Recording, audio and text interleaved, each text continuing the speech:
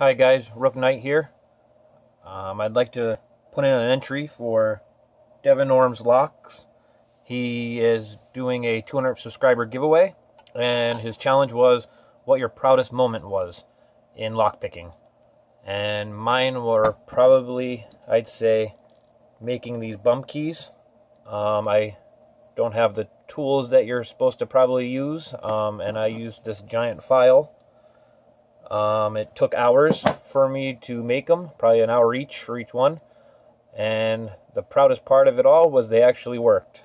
And that definitely boosted my confidence and put me on the right track to trying to acquire more lock-picking things and even to start my YouTube channel. But this is one of the first things that I've done when it came to lock-picking.